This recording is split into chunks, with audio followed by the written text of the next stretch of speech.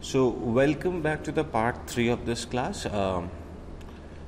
We were supposed to take a lot of topics which we could not complete in last class, so we will take it up in today's class. The first thing that we are going to talk about is what we call a dugwell latrine. Now if you remember, if I just go back a bit of the slides, it was this borehole latrine that we had talked about in yesterday's class or last class. In today's class, we will start from the dugwell latrine.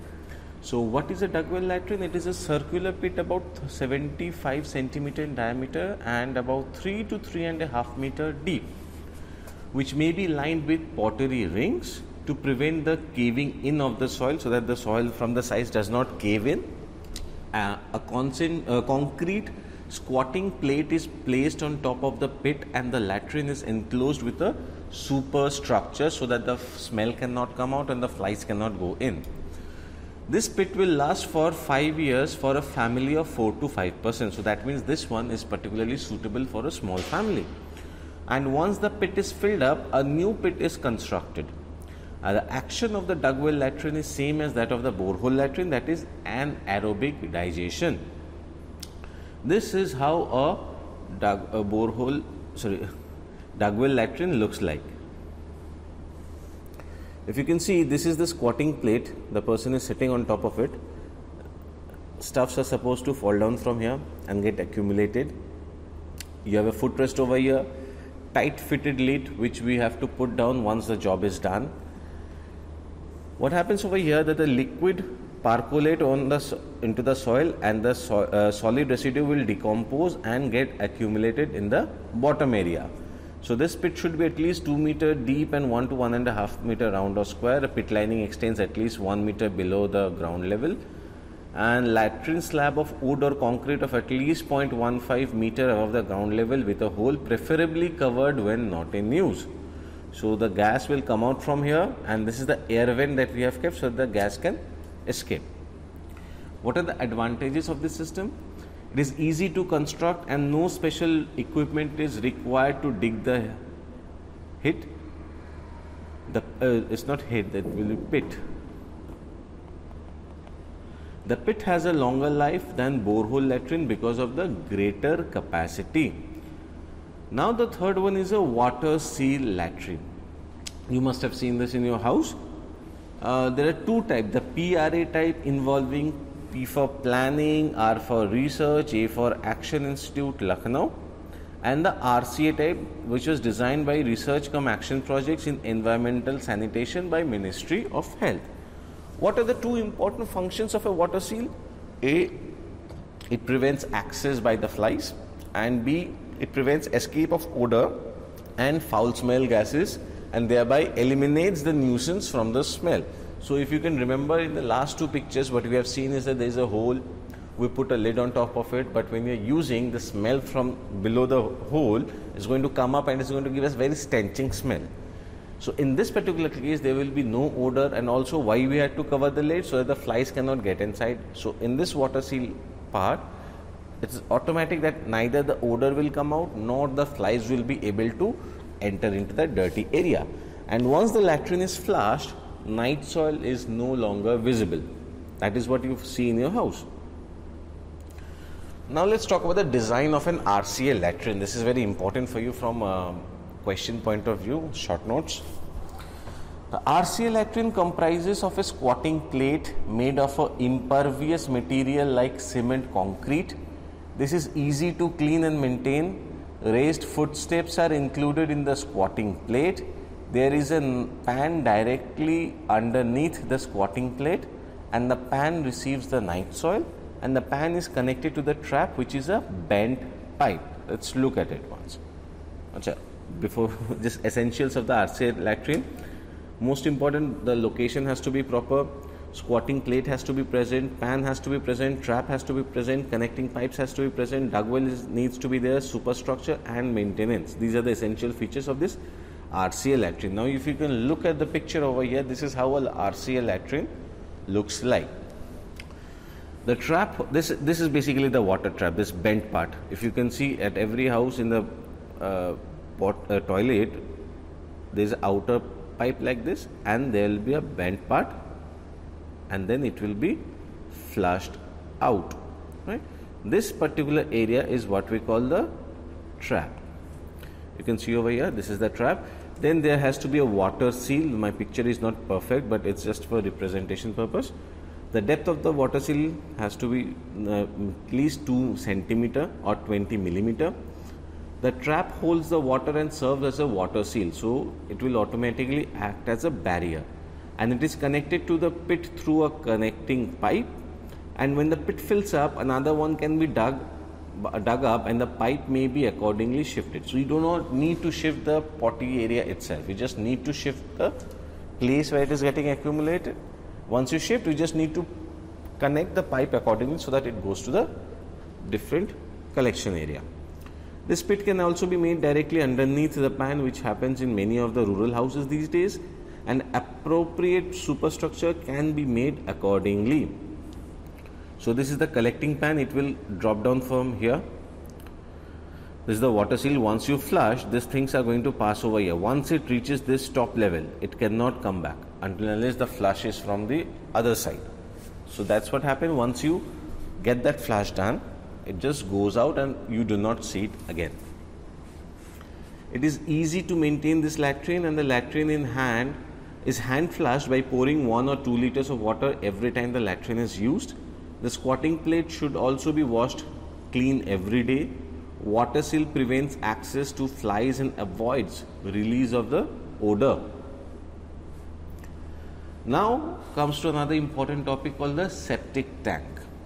Every household in urban area has this septic tank in their houses. It is an ideal system for hygienic final disposal of the excreta in absence of a central sewerage system. Excreta from many pore flush latrine can be discharged into a septic tank. Just before I go into the details, I just want to tell you something. What happens is that in your house also you can go and check if you have time.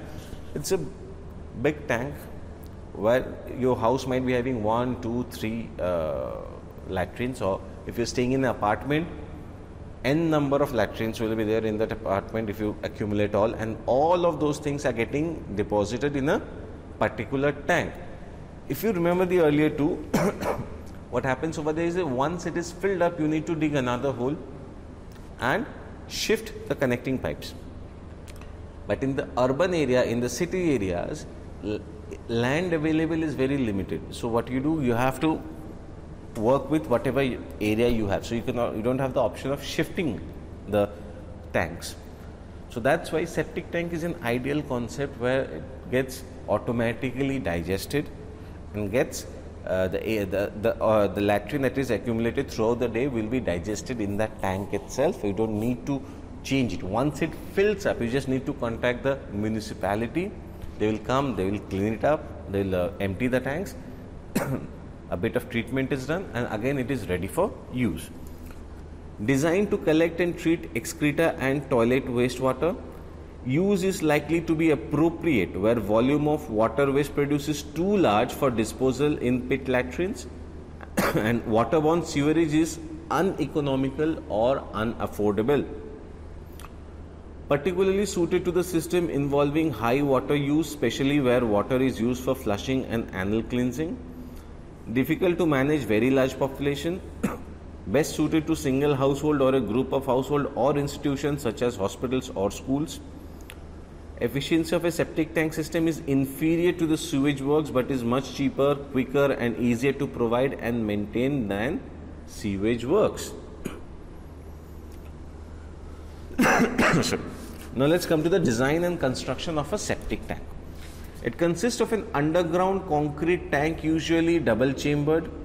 The latrine should be preferably be grouped together with one or more tanks placed close to a group.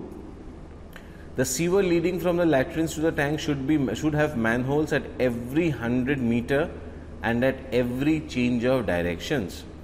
And 2 or more medium-sized tanks arranged in a parallel instead of one large tank are preferable, facilitating removal of sludge without disturbing the functioning of the system. So you do not need a large tank, you need to put a chambers over there. 2 or 3 chambers will be sufficient to get this job done. Now, The capacity of the tank is around 20 to 30 gallons per user with a minimum size of 3 meter by 3 meter, which will accumulate around 500 gallons. It is 1.5 to 2 meter deep. Minimum airspace of 30 centimeter above the liquid level is required. The septic tank is covered by a concrete slab with a manhole. The aeration chamber should be ventilated and the inlet and exit pipes of the tank should be trapped. The effluent may be disposed into a soak well. So this is how a septic tank looks like. The length is around 3 meters. Okay. And this will be around 1.5 to 2 meters deep. Here you have the inlet which will go inside the tank. The sludge will be deposited. This is the clear liquid zone. This clear water will again come and get collected over here, and from this pipe it will go to the outer sewer area. Right? And these are the access covers placed at every 100 meters. There is also another pipe which is not mentioned in this particular picture, from which the air can come out from the septic tank. This again another picture of a septic tank. We need to know this term of scum, baffle, effluent, sludge, etc. Now the functioning. The septic tank functions by the biological process of anaerobic and aerobic digestion both, that is single versus double chambered septic tank. The crude sewage on the entry to anaerobic chamber allowed to stand for 2 to 3 days and is acted upon by anaerobic microorganisms. A partially digested colloidal solution is formed and the complete oxidation and mineralization of the colloidal matter is carried out by the aerobic microorganisms in the aerobic chamber. The effluent loses most of its offensive smell over there, and the minerals are absorbed by the soil, from the soil by the plants. If you have ever seen construction of a septic tank, what happens is that once the tank is dug up, it is filled with water and kept idle for 7 to 14 days. Why? So that the algae can be formed, and these algae are the one that helps to do this anaerobic digestion.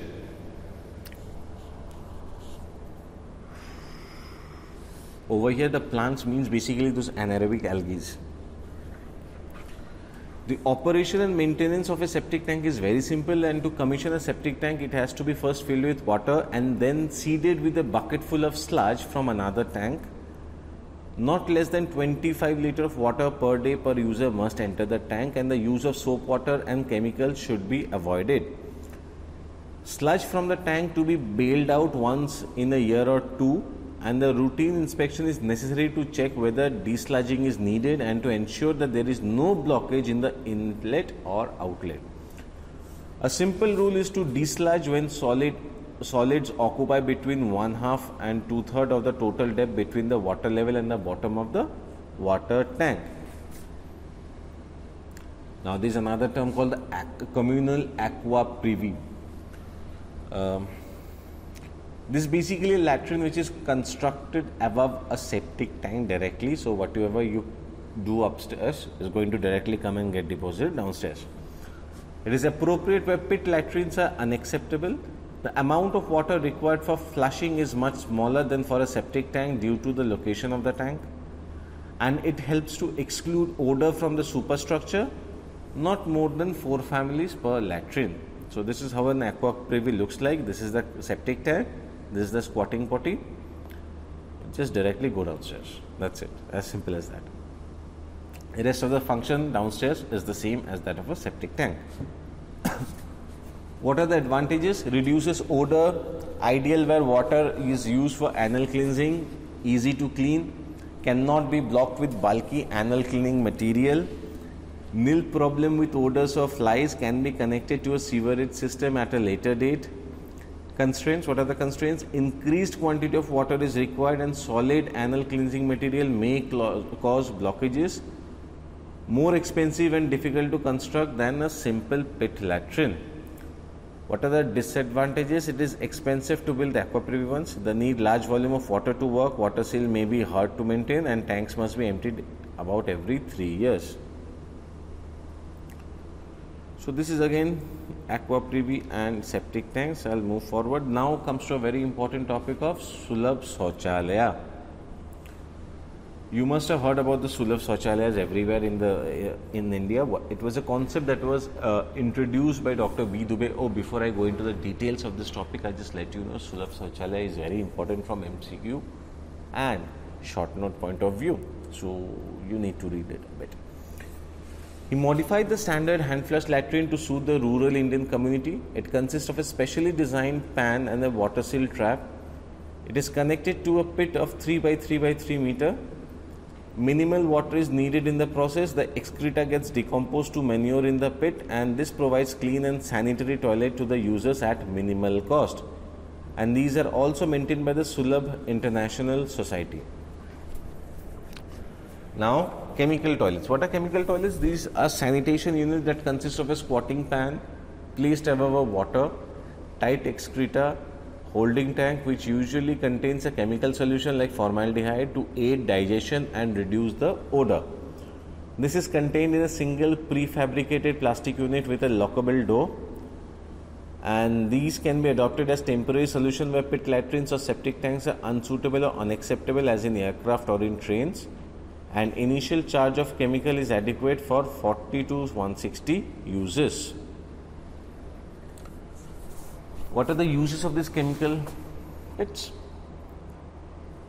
These are used in aircrafts and as short-term measure in case of disasters. It is advantage that it is portable, hygienic, minimal odor, and can be mobilized rapidly. Constraints are the high cost, unsustainability for long period, regular servicing and emptying is required after 40 to 160 uses. Then you have the water carriage system. These are useful for large and residential places and the commercial places. Human excreta and wastewater are carried by a network of underground pipe called sewage to an ultimate disposal site. Used for the first time in Calcutta in 1867, but even today, unfortunately, not more than 20% of the urban area can boast of this method of sewage disposal. Laying down such a system is infrastructure and capital intensive. It amounts to digging up lane and bylanes.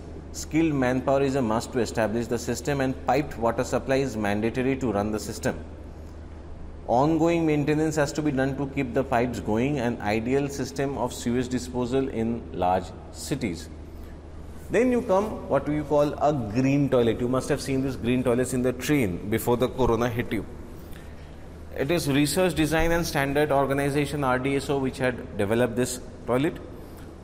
A green toilet may be defined as a toilet system which discharges effluent according to the environmental norms, and the system is also known as Environmental Friendly Toilet System, EFTS.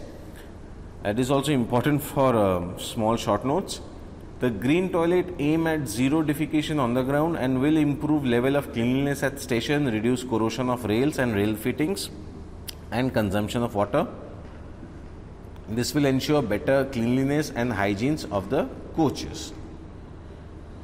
Indian Railway are developing two types of EFTS, the bio-toilet one and the zero discharge system. The bio-toilet is where human waste is converted into liquid and gases, and the gases get mixed with air and the liquid is discharged on the tracks. And the zero discharge system is that solid and liquid waste is separated by using a special type of solid liquid separator, and the liquid is recycled after proper treatment and the waste is converted into manure, which is a very difficult job. This is much more easier for our Indian system. So I believe we come to an end of today's class with this section. Third part is also left, which I will take in next class. So till then, have fun and stay safe. Bye bye.